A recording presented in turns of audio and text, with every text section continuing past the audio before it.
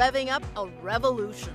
Believers banking on electric vehicles drive full throttle to get more of them on the road. Really what matters is, are we making a difference in the world? Until we see every car on the road being electric, we will not stop. A new documentary with extraordinary behind-the-scenes access tracks the EV's highs and lows, and so do we. It takes a lot of capital to start a car company and to engineer and validate a vehicle design. It's not a cheap activity. Many electric vehicle startups hit the skids, but that may be about to change. We talked to one of the men banking on Tesla. Plus, nanoscale research that could fuel a quantum leap for EVs, the next generation of batteries that could drive the industry and help make the electric vehicle the car of the future. This is Energy Now.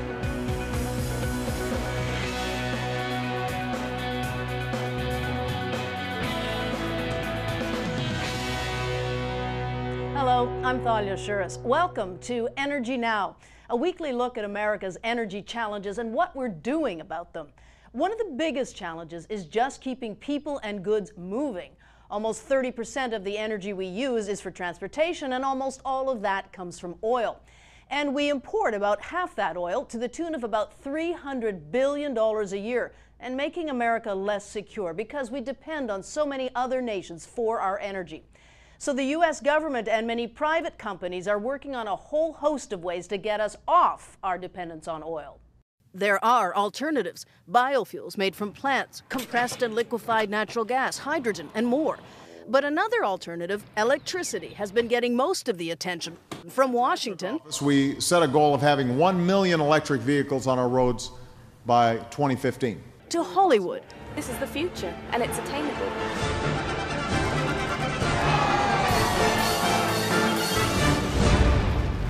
By one estimate, there could be more than 600,000 EVs on the road by 2014, putting the president's million EV goal within reach. Even so, that would be a tiny fraction of the roughly 140 million passenger cars currently on U.S. roads. There are now about half a dozen models available, and next year at least 5 more new EV models are expected to hit showrooms. Chevrolet will produce an all-electric version of the Spark minicar. EVs aren't cheap, priced from about $32,000 to $120,000. But there's a $7,500 federal tax credit to bring the price closer to comparable gasoline-fueled cars. And power companies say EVs are cheaper to run, about 1/5 the cost of filling up with gasoline. The EPA says cars like the Nissan Leaf and Chevy Volt are about half as carbon intensive as gasoline models, but they're not zero-emission vehicles, since most of the nation's electricity that's needed to charge the EV's battery still comes from fossil fuels. And there's still so-called range anxiety. While most EVs travel 100 miles or less on a single battery charge, cheaper gasoline-fueled cars can go 400 miles or more on a single tank. Consulting firm Deloitte recently found just 20% of U.S. drivers would consider buying an electric vehicle with a 100-mile range. You just saw some scenes from the new documentary, The Revenge of the Electric Car, opening this weekend in New York and Los Angeles. It's an inside look at the rebirth of the electric car. More on the movie a little later, including an interview with its director, Chris Payne. But with the movie coming out, we wondered whether the U.S. is on the cusp of an electric vehicle revolution, or could the entire EV industry run out of juice?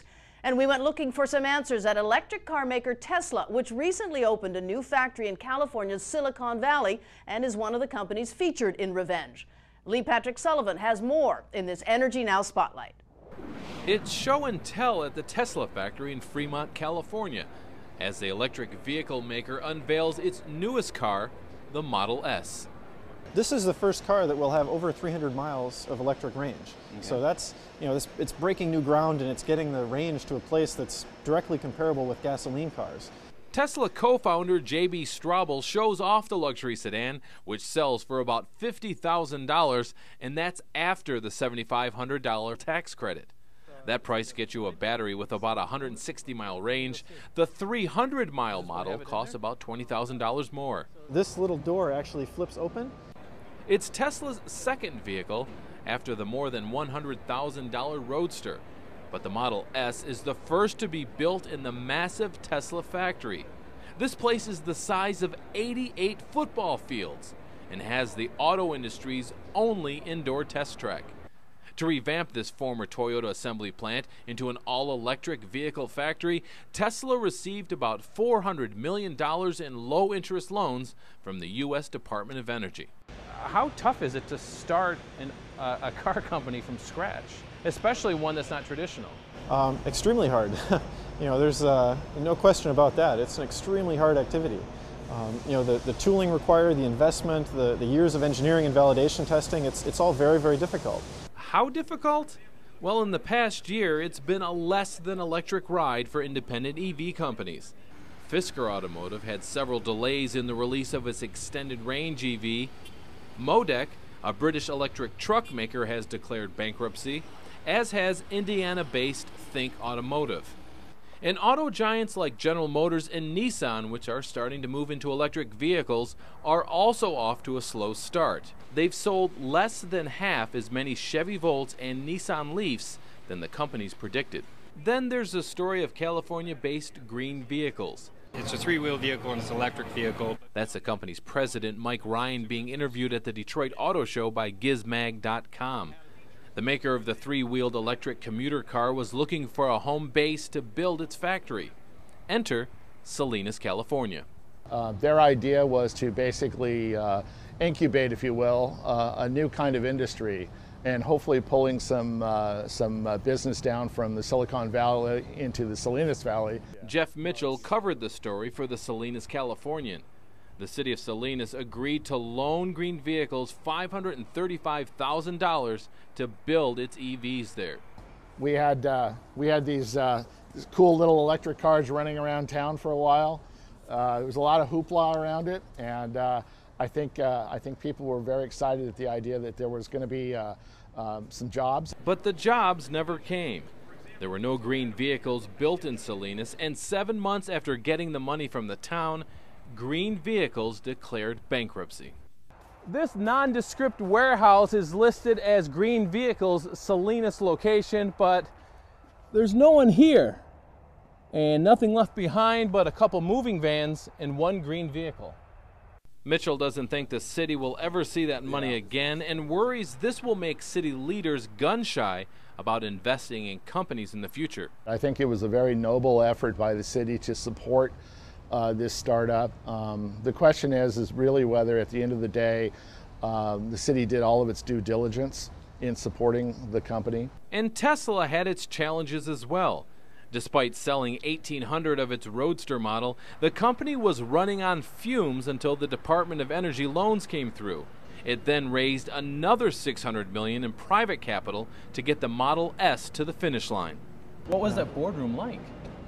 Well, it's tense. It takes a lot of capital to start a car company and to engineer and validate a vehicle design. It's not a cheap activity.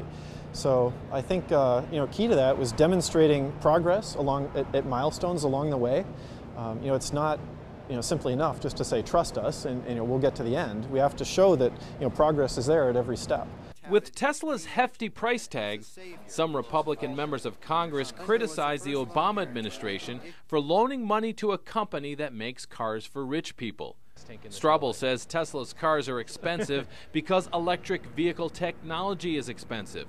But he says the company is working to bring prices down. Do you see a day when Tesla will have a $25,000 car? Absolutely. Our vision is to drive down the price of electric vehicles and the technology that makes them possible just relentlessly. Everything we're doing internally is reducing the cost of battery packs, reducing the cost of motors. Next year, there will be even more EVs hitting showrooms. Ford will have the Focus EV, and expect EVs from Smart Car and Mini. And with all the established automakers joining the EV market, Straubel says the door may be closing on EV startups. As the industry matures and as more mainstream automakers get into building EVs, the barrier to new companies starting from scratch is going up. And people look at Tesla and it's kind of blazing a pathway for a startup car company, but it has not been an easy pathway. Tesla's next vehicle will be called Model X, and it will be an all-electric SUV. And as of now, the company says it will not be applying for any more government loans. In Fremont, California, Lee Patrick Sullivan, Energy Now. The well-established automakers are competing with Tesla, but they're also collaborating with the newcomer. Tesla currently makes battery packs and chargers for Daimler AG's smart car and Mercedes brands, and it's going to make the motor for Toyota's still-to-come electric RAV4 SUV. Tesla employs more than 1,000 people in the U.S. and is expanding. Still to come, what do the world's first computer hard drive and grocery store barcodes have to do with electric vehicles? Find out when we launch the energyNOW Innovation Series. But first, EVs are getting their revenge on the big screen with help from a big booster. Now's when we hope they can get a foothold so that they can expand and become a bigger part of the market over the next 20 years. Inside documentary director Chris Payne's world when we come back. energyNOW is celebrating its first anniversary. Thanks to you, our show now reaches over 150,000 TV and web viewers every week. From Washington to Beijing, from Houston to Tel Aviv. We tell you about new energy jobs, breakthrough technologies, climate action, and how to cut back America's dangerous reliance on foreign oil, which is costing our economy roughly $300 billion a year. We've got to get on our own resources. When are we going to make this jump? But the in-depth reports you see on energyNOW also have a price tag. So to keep energyNOW growing, we want to form new partnerships with foundations and corporations who are equally concerned about America's energy future. What we do right here has a direct impact on what happens here. Join us in bringing energyNOW's message to more and more viewers. Please have your company or foundation contact us today.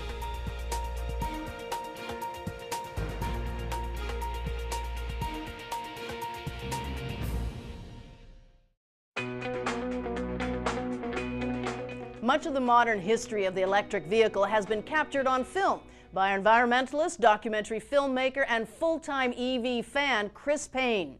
5 years ago, Who Killed the Electric Car accused U.S. automakers, primarily General Motors, of crushing EV development in the 1990s, figuratively and literally, by declaring electrics like GM's EV1 unprofitable and stifling battery development.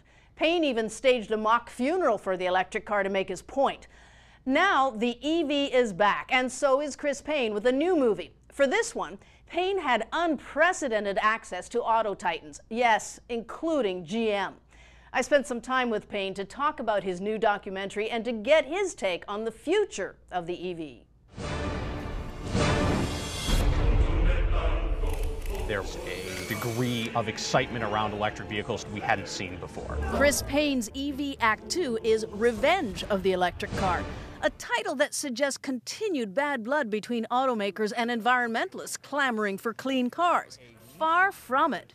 Instead, former General Motors Vice Chairman Bob Lutz, we're going to have to get the lithium-ion technology together.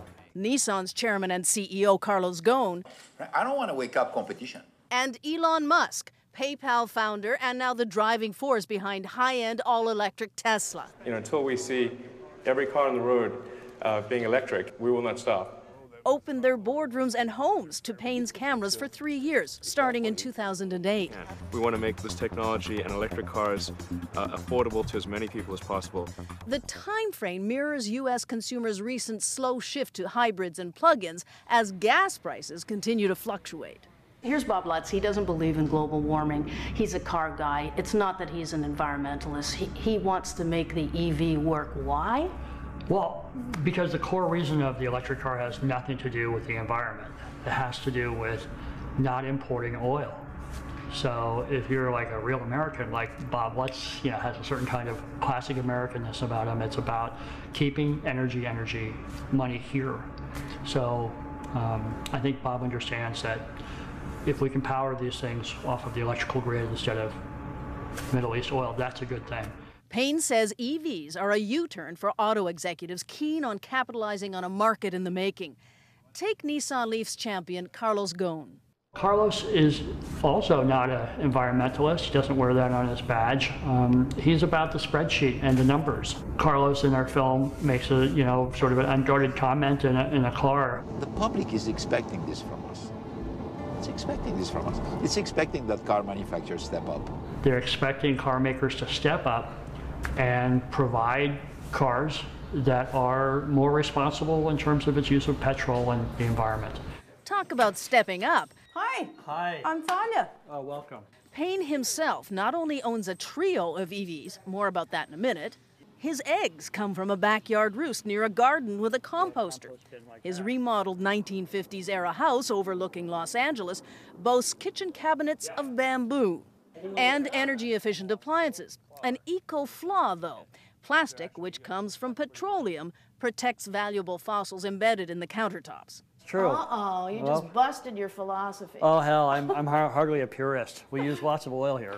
Hot water and electricity are provided 100% in the summer, he says 60% in the winter, by rooftop solar systems. These panels here power the entire house and all the electric cars in the garage. Payne's lifestyle came largely from growing up in an outdoorsy family, conscious about the way they were living, he says. There's a lot of messages I got when I was growing up that maybe like a little bit of environmental awareness was a good idea. And then in 1995, I drove this General Motors EV1.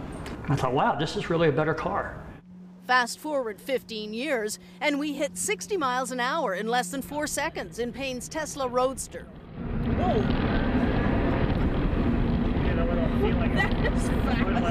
At about $120,000 a pop, the Roadster isn't for the average driver. And anyway, it's no longer in production. The new Model S is still pricey at about $50,000, even after a $7,500 federal tax credit. But Payne argues other brands are affordable. The Leaf is $32,000, and there's a $7,500 tax credit. And in California, there was $2,500 to $5,000. So the Leaf we have, and I paid full retail price for it, ended up costing about $24,000. Payne also dismisses range anxiety, that fear of running out of juice. He points to GM's strategy in designing the plug-in hybrid Chevy Volt. The first 35 miles or so on battery power, long distances dependent only on gas stations. So it means it never runs out of juice because you always put in gasoline if you want to go further. So I think things like range anxiety are part of the myth that's pushing back on this. And what does Payne think about zero-emission claims from some EV companies, even though most of the electricity to run their cars comes from fossil-fueled power plants? If the issue is the word zero emissions, that's the ideal of what they can be if you have solar power. But I think the fact that you're guaranteed 50% less emissions is, 100% improvement. So the bottom line is, Payne is an unabashed EV booster. But will the electric car's revenge be fleeting without continued government support? You have to have the government leading this. The car industry is not like making an iPhone that's a $200 appliance that you could you're talking about $20,000, $50,000 industrial machinery that's trying to break into a monopoly industry that's 100 years old. You've got to incent this technology or it won't happen. Chris Payne has answers for just about everything to do with electric vehicles, including where to plug them in when you park on the street. He says, look to Europe, where companies like Siemens AG are building parking meters that double as EV charging stations. When we come back, charging into the future. A look at how one company with a big background in innovation is now working on a battery technology that could revolutionize the electric vehicle.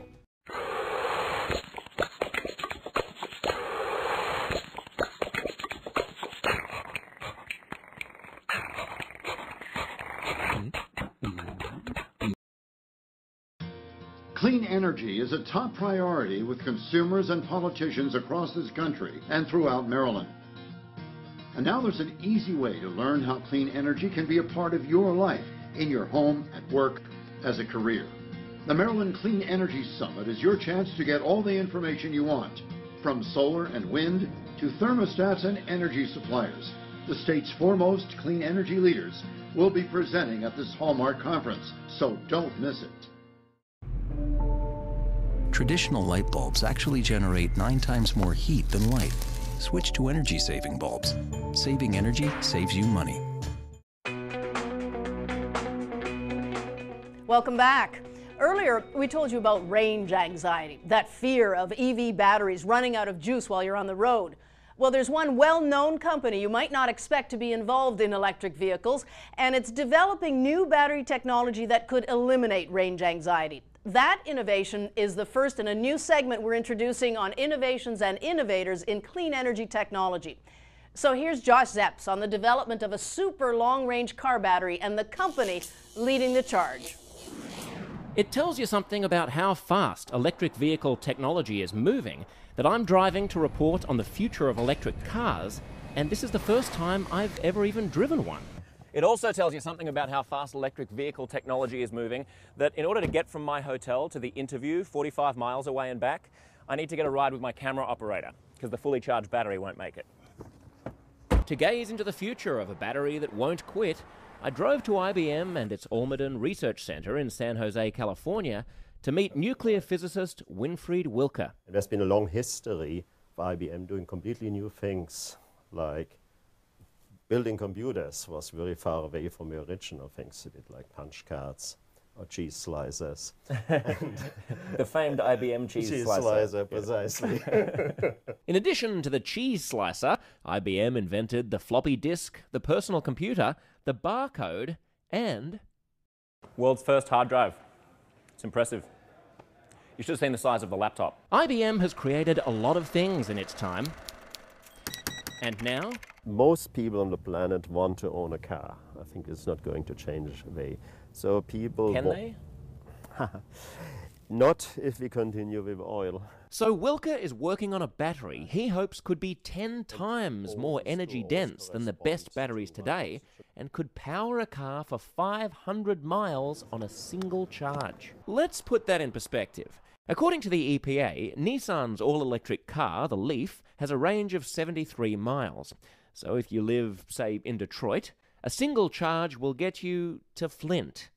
But a 500-mile battery would get you to Toledo, Ohio, and on to Cleveland, then Pittsburgh, and just about to Washington, D.C., without having to stop once to plug it in. Using electricity instead of gasoline could cut U.S. oil consumption and make America less dependent on imported energy. So if the 500-mile battery succeeds, and that is still a big if, how would the technology actually work? Let's start with conventional lithium-ion batteries, the kind used in cell phones, laptops, and today's electric cars. These batteries contain lithium and include heavy metal oxides like cobalt oxide or manganese oxide, which makes them bulky and heavy. Lithium shuttles between a graphite anode and a metal oxide cathode as the battery is charged or discharged. A lithium-air battery is different because it doesn't carry around all the chemicals it needs to work. Instead, when it releases electricity, the battery borrows oxygen from the surrounding air to form lithium oxide. And when the battery is plugged in for recharging, it gives that oxygen back. That saves both space and mass, meaning a lighter battery that can store much more energy per pound. Well, the reason we're using lithium, it's a metal that is very, very light. Sally Swanson is a researcher on the IBM 500 team. One of the project's big challenges is working with a metal as volatile as lithium. It reacts with the nitrogen in the air in the presence of water. It reacts with CO2 in the air. And of course it reacts with oxygen, which is what we're going to use and the air for is, our batteries. The air is pretty much CO2 and oxygen and nitrogen. So yes. you're saying it reacts with everything. Yeah, we have a challenge, and we're going to have to figure out a way to get those things away from our batteries. Right. Swanson demonstrates what happens to lithium when it gets wet. So this is just water that you're about to... This is just water, and I just... Whoa. What gas is that coming off? That is hydrogen coming off. And it's just gone? And it's gone. Okay, Yeah. so you don't want that happening. No, but you notice there wasn't a flame, so that's good. So your car won't explode, No, it just won't work. The second way in which the lithium air gets its weight down is by ditching something that other batteries have: heavy metal oxide cathodes. Instead, the IBM team is trying to nano-engineer a super lightweight carbon cathode. Now, time for the IBM cookie bake-off. Luckily for the team, when it comes to designing microscopic things, there's more than a little institutional experience at the company that developed the microchip. Why is it necessary to nano-engineer the carbon? Well, surface area is we found has been critical. We've looked at a lot of different carbons, and one of the things that we found is that if we have a high surface area carbon, then we can get much more capacity. Winfried Wilke is the first to admit the lithium air project is a complicated gamble. But the prospect of an electric car engine with the same size, weight, price, range and performance of a gasoline engine is a prize too big to resist. So a high-tech company really should, and it has an obligation nearly, to help the environment and the world. So do you see what you're doing as a larger mission than just a job? Absolutely, hey, yes. If Wilke's bet pays off, then in 50 years' time, the idea of IBM as a computer company might just be as out of date as the idea of IBM as a cheese slicer company is today. In San Jose, California, Josh Zepps, Energy Now. IBM hopes to start commercial production of the long-range battery by 2020, and Big Blue just gained another title. Newsweek named it the greenest company in America. Rounding out the top 5, Hewlett-Packard, Sprint Nextel, Baxter Healthcare, and Dell. Some Americans are actually just fine with the range of today's electric vehicles and are proud to show their EVs off. That's what's in this week's Energy Now Hot Zone. No oil, no gas, no sound. It's a beautiful day. EV lovers joined together for National Plug-in Day in 26 cities last weekend, including Santa Monica, California, where drivers paraded Fisker Automotive's luxury Karma, Koda's more compact sedan, and what looked like a Batmobile. A big standout, though, was this delivery truck whose driver said it gets about 100 miles per charge. The debate last week on Energy Now between authors Amanda Little and Robert Bryce on whether America can compete in the global energy race got a lot of comments on our website and Facebook page. Monica Dalvey from Atlanta wrote, "The price paid for fossil fuel energies never includes the actual cost to the environment. If the price for fossil fuels took into consideration those costs, then there would be no need for subsidies for renewable energies." And regarding government subsidies for any business, Steve Callahan wrote, "How many times must it be said? The government should not be in the business of trying to pick winners and losers in any business, and that includes energy." We love getting your comments, so reach out to us on YouTube, Facebook, or Twitter. Search for us at Energy Now News, and read our blogs and watch extras on our website at energynow.com. That's it for this week's Energy Now. I'm Thalia Shuris. See you next week. Next week on Energy Now, garbage trucks that run on the trash they collect, plastic made from sewage, not oil, and how you can continue being green even after you die.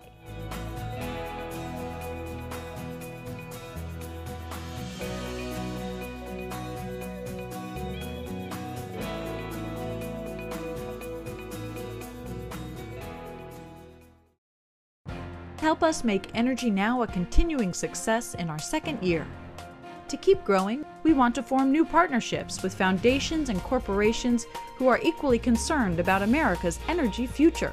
Join us in bringing our message to more and more viewers.